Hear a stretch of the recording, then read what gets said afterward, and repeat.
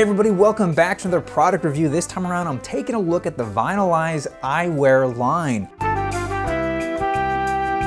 Now, I've heard about these glasses for a long time. I've never actually had the chance to check them out until now. And these were sent to me for free by Vinylize and Kimono. They produced an album with Vinylize and they released it on the 10th anniversary of Record Store Day in Budapest, which is where Vinylize is based and where these glasses are made. Now, some of those pressings of that record are actually featured in these glasses. And that gets to my other point about these, why these glasses are so cool, is that they actually recycle records that would otherwise go into the landfill. What they do is they actually cut out this frame out of the vinyl and they adhere it to really high quality plastic. I think they call it acetate from Italy. So these things are not cheap whatsoever. And man, these things are just gorgeous. You'll see on the back of this one, it has some nice marbling. This is their classic frame. And then this here is a very similar style, but this is all clear. And I love the treatment and the branches, I think is what these are called. Another cool thing are the cases that come with these glasses. Now this one came with essentially a 7-inch record that's been folded and had a zipper stitched into it. And it comes with this really nice polishing cloth, which I believe is a map of Budapest. I'm not exactly sure, I've never been there, at least not yet. And then this particular pair is a new style called Invisible, and it comes with a different style of glass case, still made out of vinyl. And I really like how this all goes together. You just slip it in there,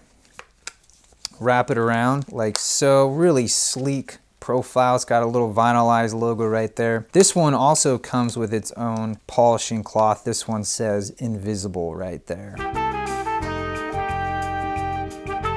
These things are damn cool. Anybody can see that. And what I like about it is that the look of them, it's subtle. They blend in. People won't notice that you're wearing actual vinyl records on your face until they get up close. Another thing that's great about these is that these are high quality, they're not cheap, these are handmade, and you can actually get these fitted with prescription lenses. So these things are sturdy enough, they're high quality, they're gonna last you a long time. And what's nice about these, this particular pair has polarized sunglass lenses, which I love for driving because it cuts down on the glare. These are gonna be my daily drivers. The only real negative I see with these is the price point. They range from $400 almost up to $500 per pair, and that can seem like a lot of money until you consider that these are high quality frames. And if you've ever had to wear glasses, you know how expensive these can get. And you also have to consider that these are handmade and each frame is essentially unique depending on what part of the record, which record they chose to cut out for the front of it. So when you consider that stuff, you're not just paying for style and fashion, but you're paying for craftsmanship and durability. So I think with those two things combined, it's not really a bad price point, but at the same time, I can understand why these might be a little too expensive for your pocketbook. So overall, I give these 5 pompadours out of 5. Just a stellar product, and I am so happy to have these. I highly encourage you guys to go check out their website, see if there's some frames that will suit you.